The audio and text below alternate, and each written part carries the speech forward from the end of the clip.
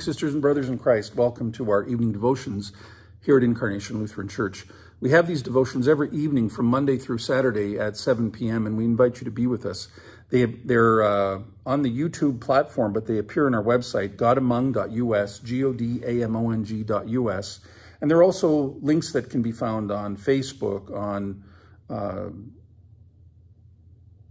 all the different social media sites, Twitter and so forth. So wherever you are, wherever you look on social media, you can find us if you look.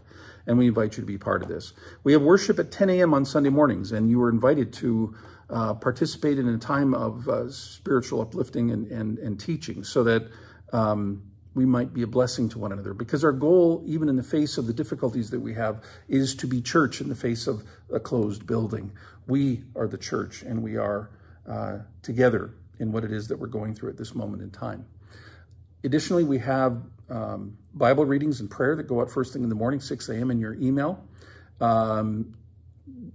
You have to be on our mailing list in order to receive that.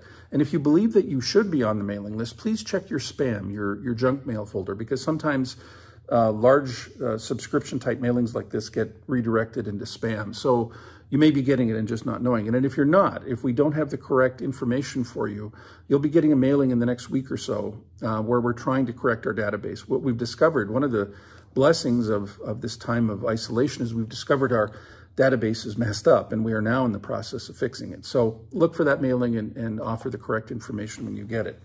Beyond that, we have Bible studies, we have Zoom meetings of all sorts. There's information on the website that will direct you to where those things are, things that might be of interest to you. So we want to invite you and tell you and help you to know that you're absolutely welcome in all of these things. The more that we have in this conversation, the more that we have in this life of love for one another, man, oh man, the better we are. And I really look forward to hearing from you. We've had so many emails and letters from people that have been disconnected from us for some reason or other. Perhaps they've moved away. Letters from people in other countries who appreciate what it is that we're proclaiming with God's word, or understanding and feeling filled and fulfilled by God's word. So let's be in this together. So stay with us in our devotions and in our worship and in our prayer. For today's devotion, I have to tell you that it's taken me some time to figure out what I want to do. Not because I don't have ideas, because you know that I babble. I have no trouble talking. I can always find things to talk about. I don't just talk off the cuff, but I have a repository of things that I can draw upon to make reflections biblically and otherwise. And it's not typically difficult for me to do so. But when you follow a devotion that is absolutely brilliant, it's hard to come up with something that's meaningful. Last evening, we had the privilege of hearing Deacon Mindy's devotion based on Matthew's Gospel, where Jesus talked about the love of God and love of one's neighbor. And she posited that unless we have love of one's neighbor, we can't possibly love God. We need to hear that story. We need to hear the powerful message she has. So if you didn't hear what Deacon Mindy said last night for the May 27th evening devotion, I encourage you to go to our website and look it up. It's absolutely worth listening to. Not only because it made my work tonight difficult, but because it's powerful. And you will not help but feel convicted, because it speaks to how difficult this whole piece of love is if, in fact, in real life, in real terms, we are not showing love to all of God's children, but are living selectively on the basis of our race or on the basis of some artificial connection that we don't have. Now, why is that? One of the things that I said to Deacon Mindy is she may get some pushback, because part of what she was saying to us is that if we truly love God, got to love our neighbors. If we truly want to demonstrate or manifest our love for God, it has to be done in the context of our love for our sisters and brothers all around us, all of them, not selectively, the lot of them, whoever they are, wherever they come from, whatever they look like, tall, short, thin, not so thin, whatever they look like, whoever they are, they must be loved. And if they're not loved, then one wonders, is it even possible for us to have the love that God wants us to have? I began, therefore, to think about this whole notion of love, because it's a tough one. And what does it actually mean? Most people who get offended by the notion of not being as open-minded as they think they are. Most people who get offended by the thought that they belong to a grouping that might have some biased opinions at its base, they're offended because of this notion of love. They believe that they love, and they love expansively, and they love well. So I thought I'd talk about the word love and share with you a passage from the first letter of St. John, chapter 4, verses 7 through 21, where the brilliant proclamation is made finally in Scripture, the short, the concise, but the absolutely brilliant proclamation that says simply, God is love. So I invite you to follow along. This is 1 John chapter 4, verses 7 through 21. My beloved friends, let us continue to love each other, since love comes from God. Everyone who loves is born of God and experiences a relationship with God. The person who refuses to love doesn't know the first thing about God, because God is love. So you can't know him if you don't love. This is how God showed his love for us. God sent his Son into the world so that we might live through him. This is the kind of love we were talking about, not that we once upon a time loved God, but that he loved us and sent his Son as a sacrifice to clear away our sins and the damage that we've done to our relationship with God.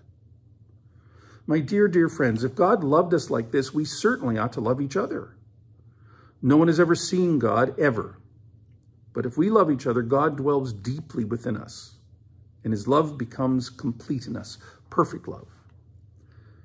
This is how we know we're living steadily and deeply in him, and he in us. He's given us his life. He's given us life, from his life, from his very own Spirit. Also, we've seen for ourselves and continue to state openly that the Father sent his Son as Savior of the world. Everyone who confesses that Jesus is God's Son participates continually in an intimate relationship with God. We know it so well, we've embraced it heart and soul. This love comes from God. God is love. When we take up permanent residence in a life of love, we live in God and God lives in us. This way, love has the run of the house, becomes at home and mature in us so that we're free of worry on Judgment Day. Our standing in the world is identical with Christ's. There is room in love for fear. Or rather, there is no room in love for fear. Well-formed love banishes fear. Since fear is crippling, a fearful life, fear of death, fear of judgment, is one not fully yet formed in love.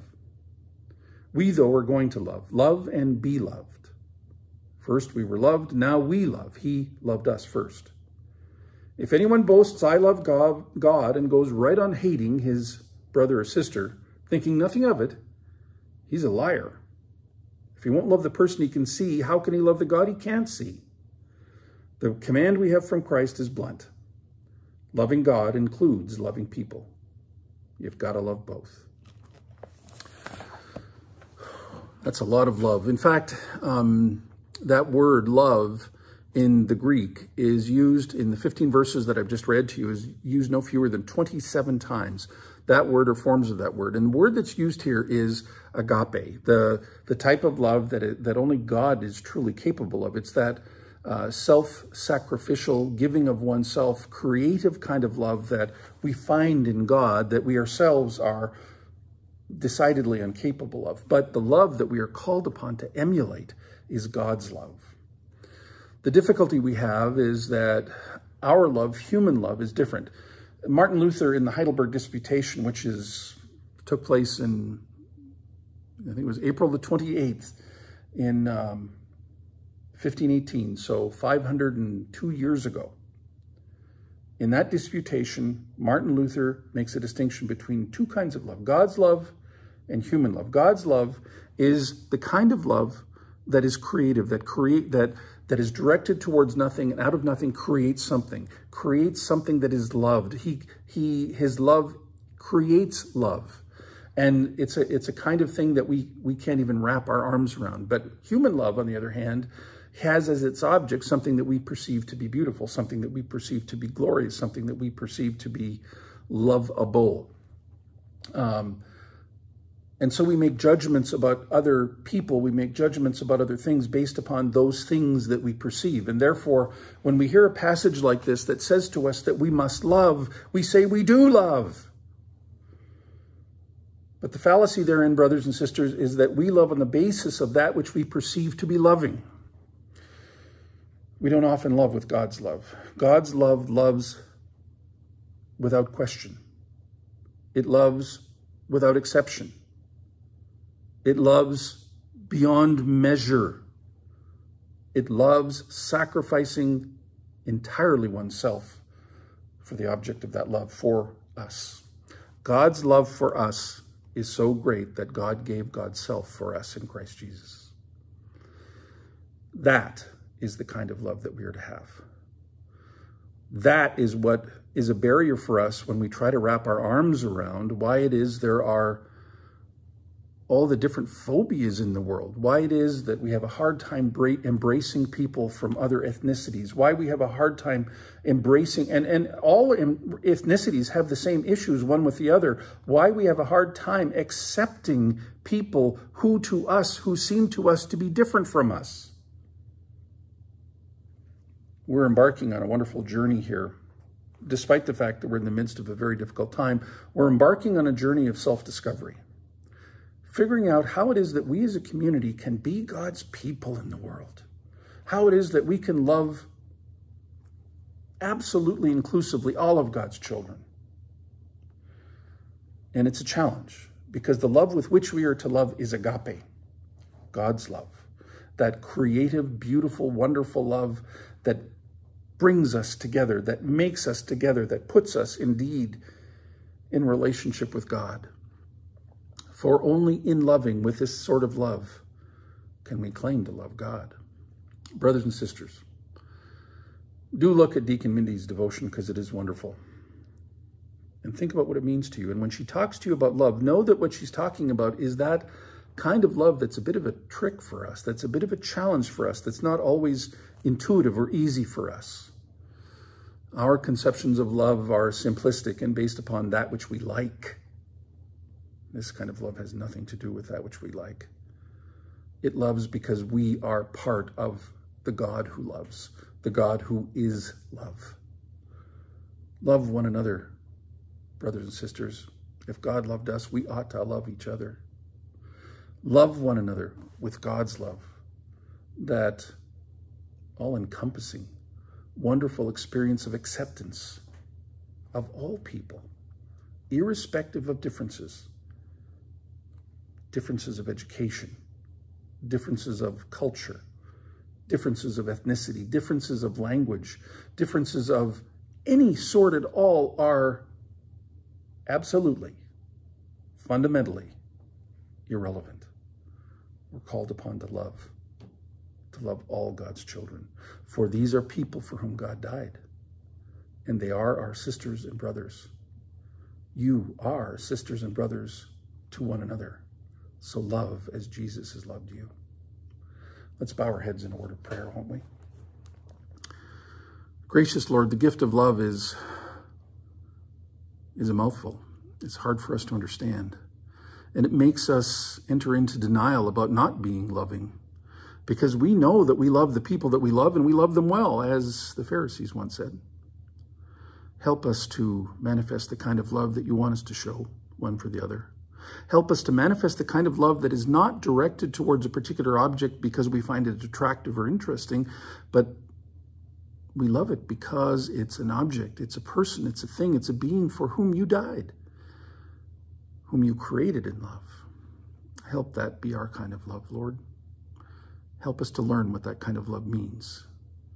Grant us grace and strength to be the loving people that you'd have us be, so that in all things and in all ways, we emulate what you'd have us emulate, so that we are the people of agape, people of your kind of love.